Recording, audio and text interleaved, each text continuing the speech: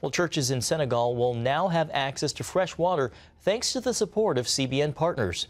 Teaming up with the Beersheba organization, CBN is providing 6 villages with a water tower, solar pump and panels, and a drip irrigation network.